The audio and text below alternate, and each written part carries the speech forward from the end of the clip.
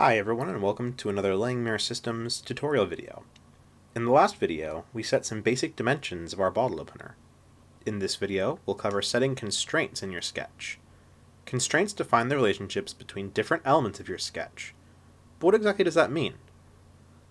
Let's edit our sketch, and I'll give you a brief description of what each constraint does. The horizontal-vertical constraint will set 2 points either directly horizontal or vertical to one another. The coincident constraint either bonds 2 points together or bonds a point to a line. The tangent constraint is similar to the coincident constraint, except it applies to the whole shape rather than to just a point and a line. The equal constraint will make two differing sized lines equal in length. The parallel constraint will make two lines parallel. The perpendicular constraint will make two lines perpendicular. The fixed constraint will make a specified point immovable.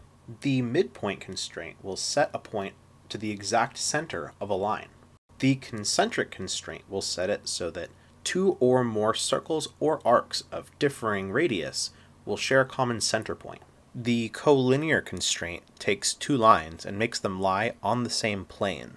The symmetry constraint will create symmetry across a specified line. The curvature constraint will create smooth transitions between arcs of differing radiuses. Now that we know what each constraint does, let's create a construction line that we can set our hole to the midpoint of. Draw a regular line, click on it to highlight it, then select the construction option from the sketch palette. Construction lines are used for reference purposes and are not cut by CNC machines. They are indicated by dashed lines instead of solid lines, as you can see when I select the construction option. Now that we have a construction line, we can set our hole to its midpoint. Click on the construction line to select it, then select midpoint from the constraints toolbar. Click on the center point of our circle, and it will fix itself to the midpoint of the construction line. Notice how, no matter how we manipulate our sketch, the hole will not move from the midpoint of the construction line. Let's set a dimension of 1/2 inch between the construction line and the bottom line of the bottle opener, then change the height of our bottle opener to 7 inches.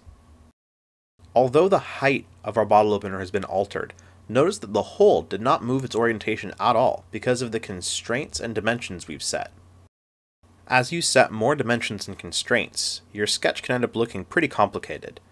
We can use the sketch palette to toggle certain views on and off for a more clear overall view of our project.